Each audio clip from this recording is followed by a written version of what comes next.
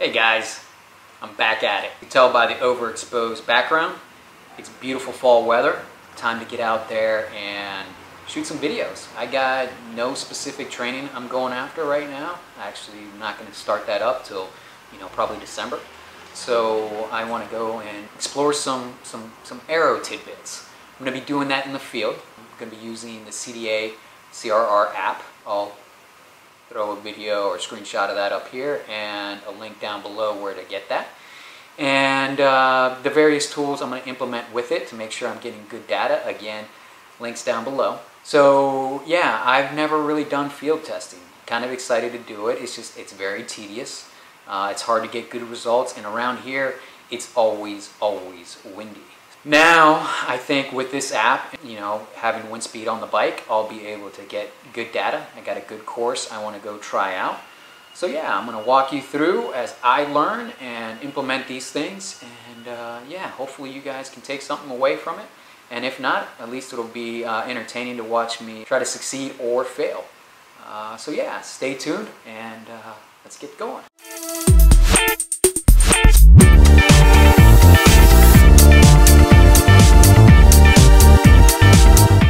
Alright guys, what do we need to run this app? Really, I don't think you need anything other than a speed sensor with a magnet and ANT+ compatible Android phone, and you can get to it. To get better data, if you don't want to go on windless days or worry about cars passing you, you can add add wind speed to the bike.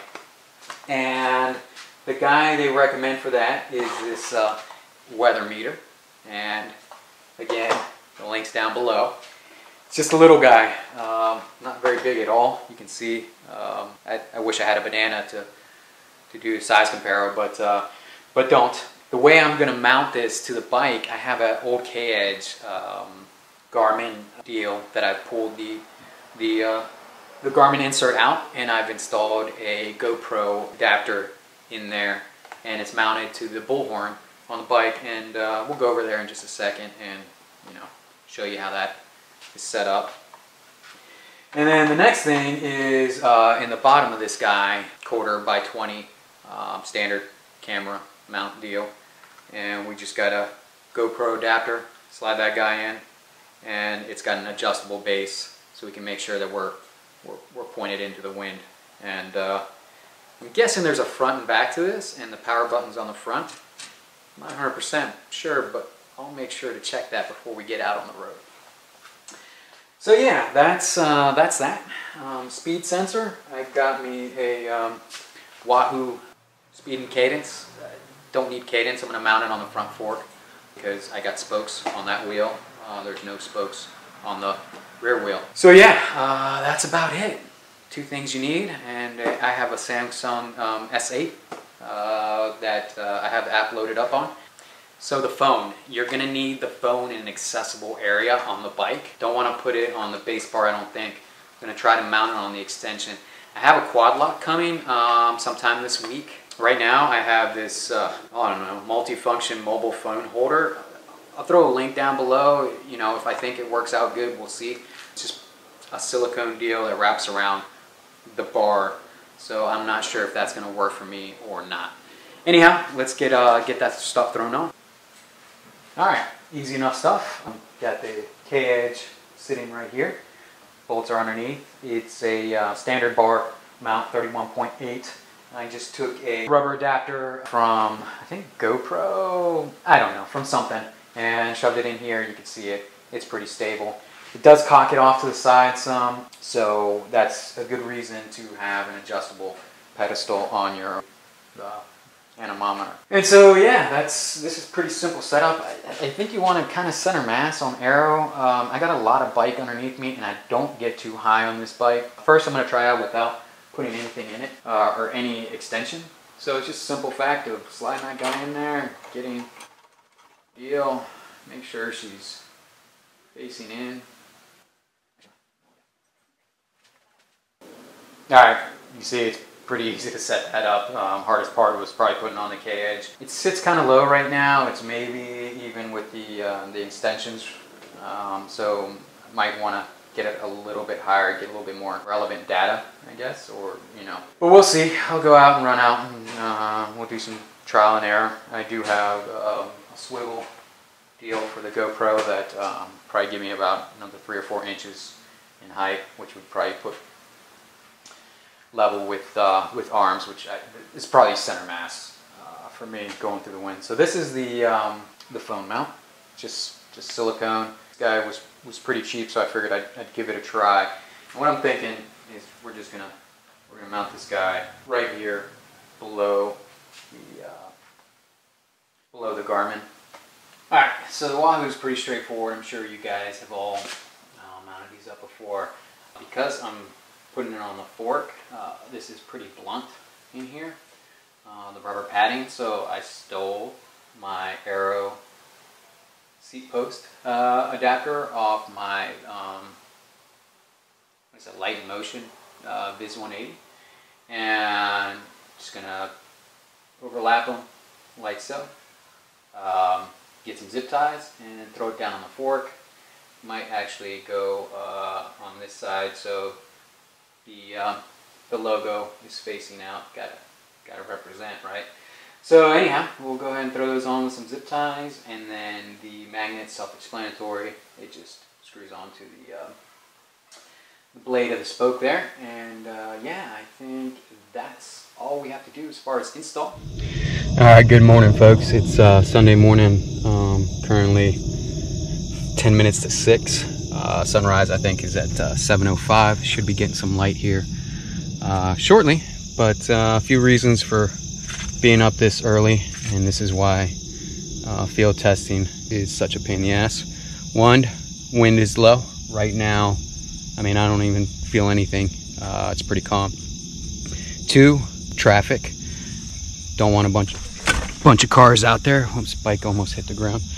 Don't want a bunch of cars out there, you know, messing with data or with me. This is a pretty nice venue. It's got very wide shoulders. They're about 6-7 feet wide. Cars, you know, passing me isn't that big of a deal as far as safety, but it is in terms of don't want it messing with the data at all. And yeah, so this is also a new neighborhood, still under construction. If anybody, you know, has any kind of knowledge about Northern Virginia, that's all we do is build houses out here. So even on Sundays they're working. So construction traffic will start to roll out here early morning, thinking like between 8 a.m., 9 a.m., somewhere around there. So I want to avoid those big trucks. And yeah, so that's why we're up early. Gonna get to it. Gonna set up my stuff and see if we can get some good data.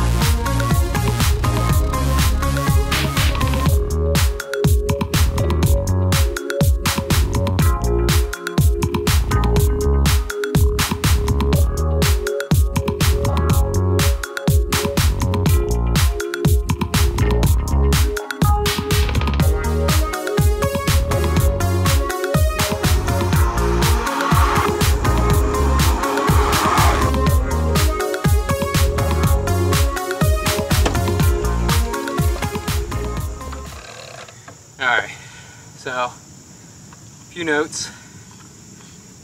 This thing's awesome.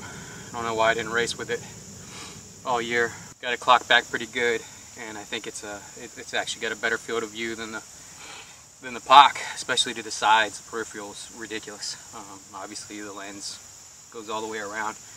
You know, people saying it's hot. It's no hotter than the POC. It actually has better airflow around the ears and face, worn like this. So at least for me, this is going to be my go-to helmet. Crazy enough, it feels faster. We'll see what the data says pro tip, make sure your shit works before you leave the house.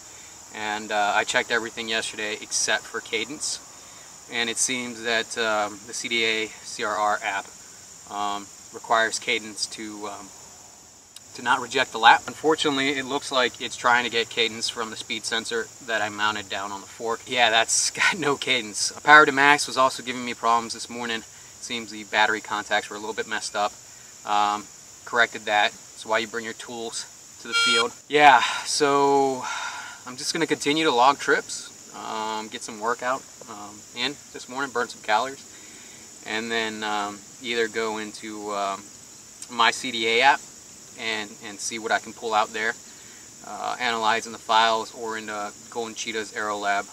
Hopefully the wind speed will log. This was just my B run with this guy, so I'm going to switch back to the POC with A and do some more runs. A few tips.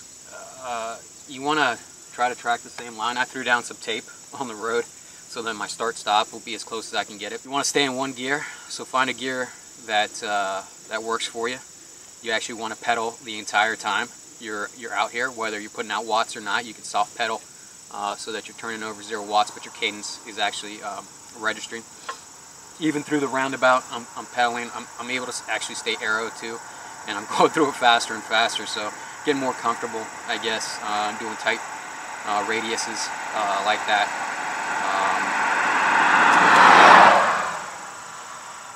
Yeah, stay in one gear. Unfortunately, you know, because of my loop, it's a little half pipe here, so going out, I can get up to speed pretty quick, but then I start lugging it up that bit, and then coming down, I got a lot of speed going, so I'm actually spinning out pretty good down here. Yeah, so make sure you're holding your position. I use a couple cues, shoulders touching my my cheekbones here, and the top of the visor, sighting first index finger, is actually at the top of the visor. That's my head down position. I actually race a lot like that in peak. I'm not even going to bother doing the peak. I just want to see the heads down. I mean, I know it's faster. It's raced faster. So yeah, so gonna get back to it. Okay, couple screenshots of today. Rolling the video just previously.